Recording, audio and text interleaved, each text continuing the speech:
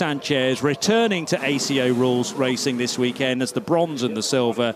And of course, they do all the heavy lifting during the race. Thomas Preining unstoppable as the gold. And he was waiting in the wings with, what, an hour and 20 odd minutes to go to the flag. 5 abreast we tried to have into turn 1 4 hours ago. Unsurprisingly, that didn't quite work. First of all, a big old sideways moment for Roman Rusinov. But how many cars left the road here through the right-hander at Abbey, including Stefan Adler, who very nearly made contact with Wayne Boyd in the number 2 car, who started that machine, then subsequently handed it over to Garrett Grist. Dust, debris, bits of carbon fibre going everywhere, and then the rain hit, as if we didn't have enough action going on already. James Allen deciding to stay out on slick tyres, but I'm afraid that turned out to be a bad decision for Dragon Speed, because the Aussie rotating down at Kopp's corner. Then a little bit of a squirrely moment for the number 11 car in the hands of Mikkel Jensen.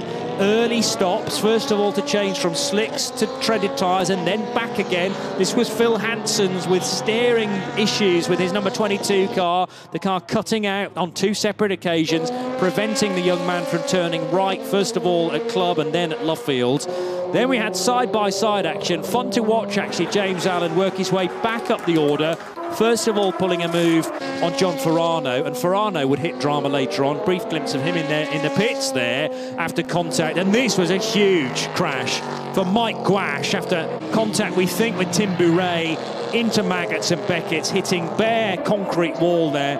Mike Gouache, though, walked away from that incident amazingly and was being checked up in the medical centre, but was talking to medics partway through the race. This, Kwani, being collected by Nicolas Jamin, Cool Racing and the Duquesne car, and I'm afraid that was the state of the Duquesne engineering machine after all of that, after it sideswiped, has stopped Alexandre Kwani, who was a little bit helpless after an incident that involved his car and Laurent Millara.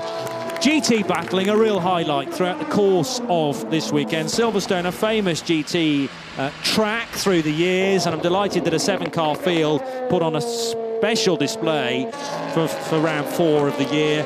The 88 car, though, of Thomas Preining, joined by Sanchez, joined by Girardi. A few tears being shed down there as well. And there's a bit of a special dance from Inter-Europol competition. It is a 9th podium in a row for the Polish squad. They started from a small acorn, but they are now really one of the teams to beat in the LMP3 category, and of course making the step up into LMP2 for the first time this season. A first victory ever for EDEX Sport.